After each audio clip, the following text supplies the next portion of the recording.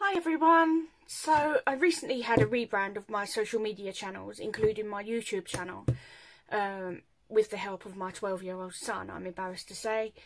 And what I've decided every month to do is, when I buy new craft stash, I'm going to keep it aside and do a video monthly and show you what I've bought before I use them, which is going to be hard, so this will be a challenge. So I'm starting this month with something really boring, which are these plastic wallets. Now, they come in a pack of 100. They're just short of, I remember, around £6. And they're A4 in size, 120 micron. Open two sides. The idea is that you can fit in an A4 piece of paper.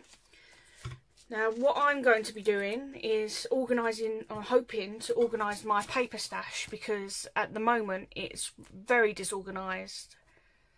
It's very unloved, and all the scraps are all over the place, which means there's lots of wastage and lots of time spent looking for what I need. So I'm hoping that this will organise them a little bit better. So that's the boring one out of the way.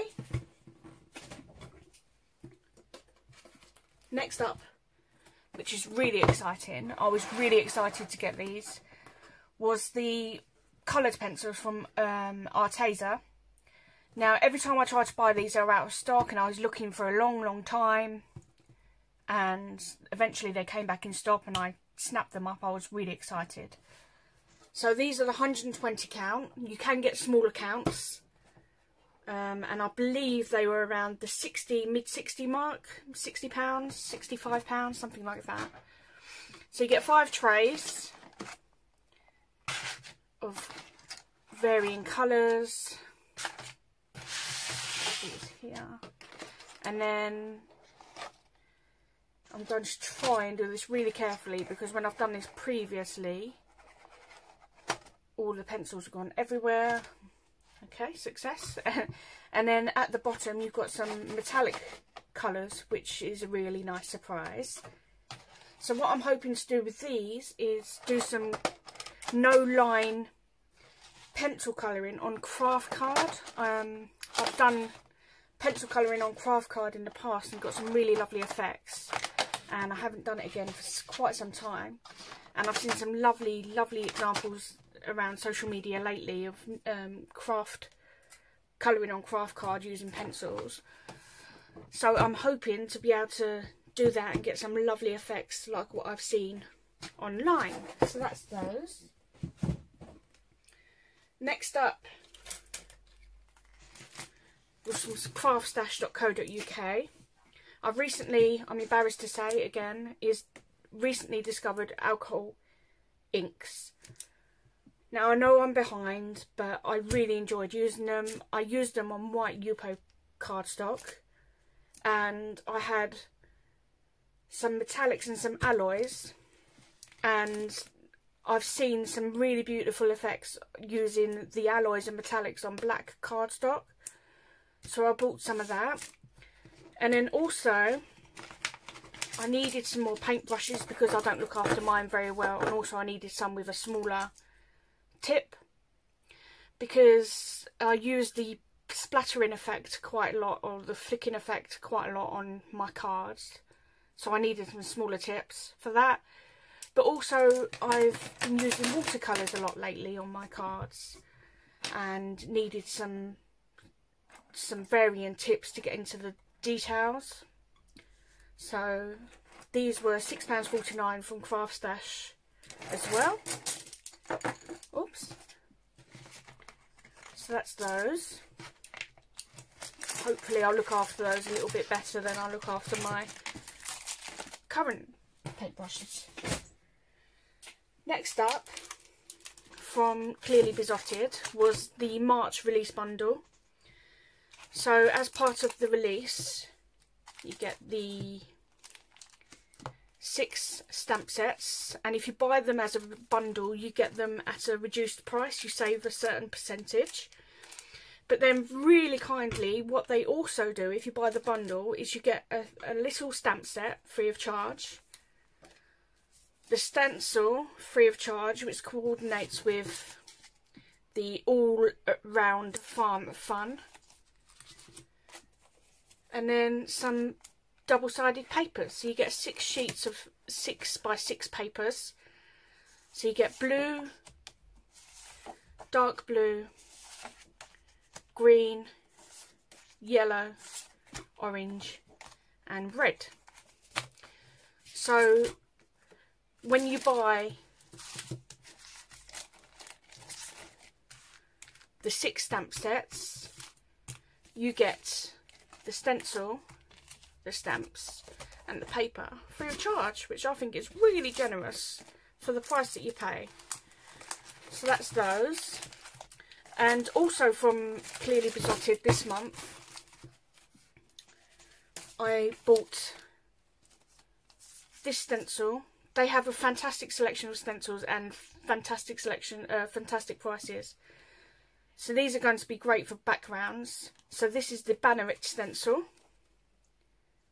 And then also, which gives you really great effects and works fantastically well with the critters that they do, is this Dare to be Square stencil.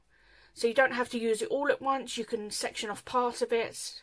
So for example, if you're doing an A6 card, you can section off this part here. It's very versatile. So that's that from Clearly Besotted. So this was quite a considered investment, but I decided to treat myself this month, and I got these mini ink cube ink pads from Altenew. Now these were from 7 Hills Crafts, and each one comes with 4 graduating colour selections, so that it does all the hard work for you of considering which colours of ink pads go with each other when you're coming to make your cards. At the moment, the only ink pads that I use are Distress inks, and sometimes I'm there for a lifetime trying to decide which colours to use together to get a graduating effect, whereas this does all the hard work for you. So those, like I say, were quite a considered purchase, but I deserve them, so why not? So next up, now unfortunately I can't remember where I bought these from, so I'm really sorry, but I did have from We Are Memory Keepers some time ago a hot foil tool and some foil, and it was quite simple, just to apply the tool over the foil to get a foiling effect on your cards or your project.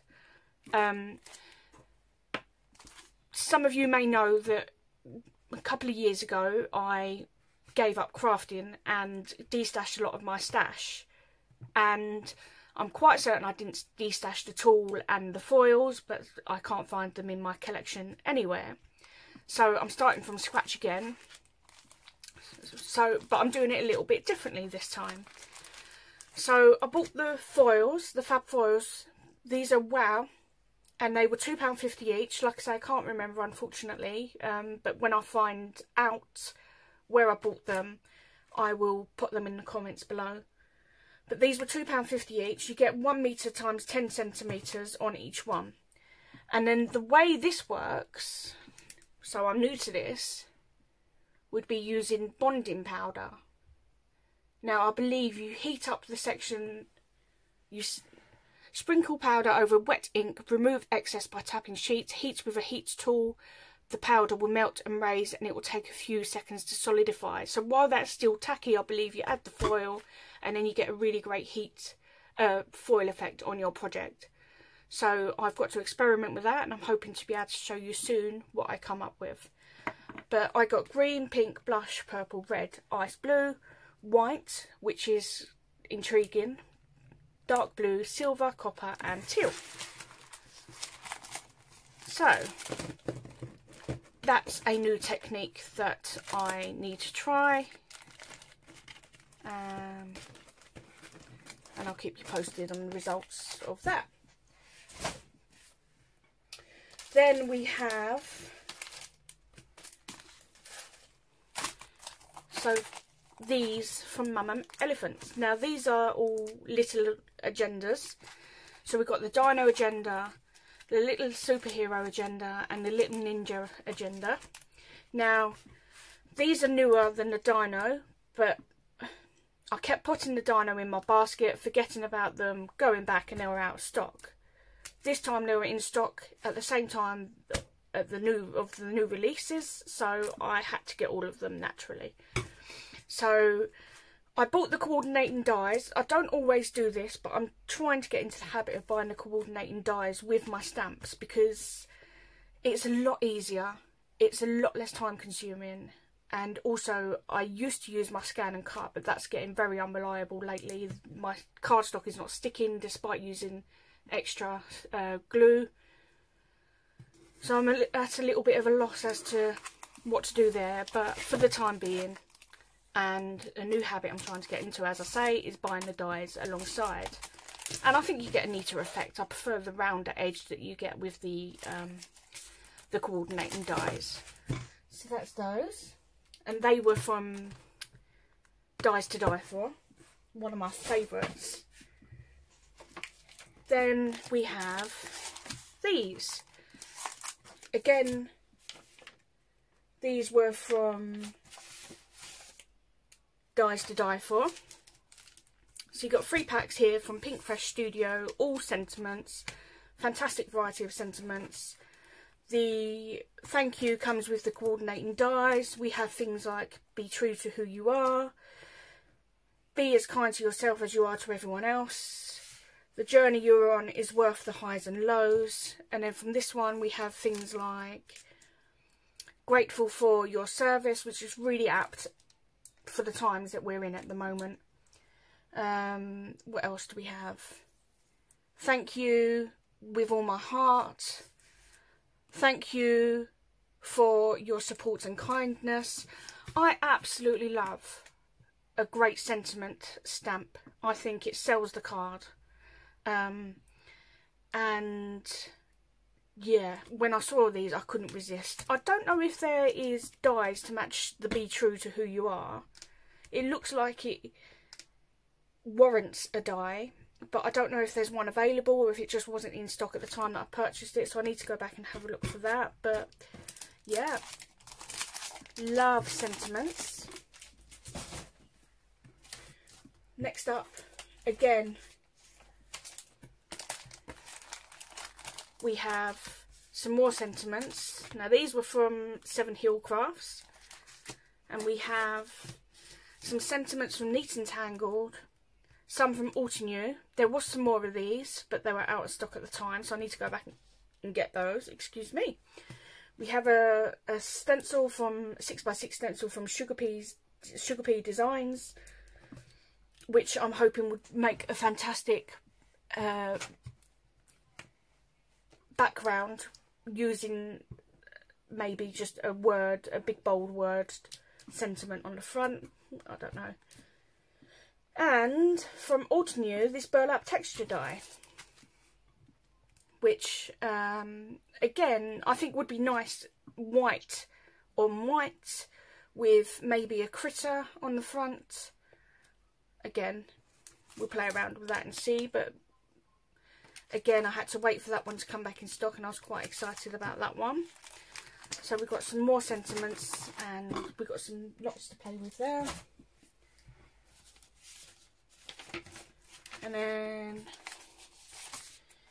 we have from Dies to Die For this Wonky Dots stencil. Again, I'm hoping to do a rainbowy background, perhaps, with a bold sentiment on the front. And these, again, I've been waiting for a long time for these to come back in stock. Eventually they come back in stock, snap them up. Couldn't wait to snap these up from Pretty Pink Posh. Coordinating die and stamp set. And then I think last but not least, some more. Now I call these Copics, whatever you like to call them. whenever an occasion comes around, such as Mother's Day, birthday, Christmas, these are my always ask for items. It's not something I like buying myself.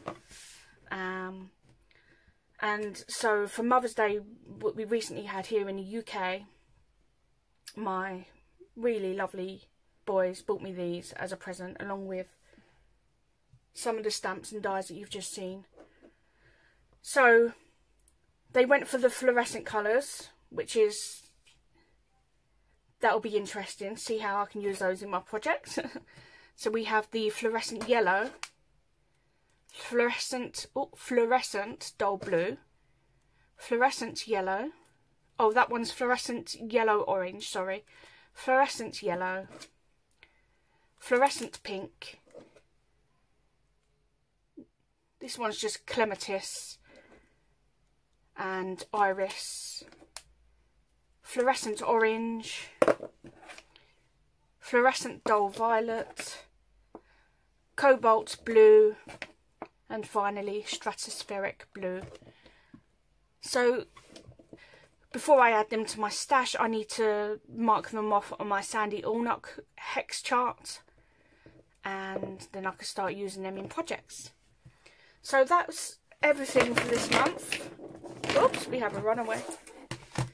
I'm hoping that you can join me again for next month's stash. I don't know what next month's stash will be like, because, well, depends on new releases as well. So thank you for joining me today, and hopefully I'll see you again next month.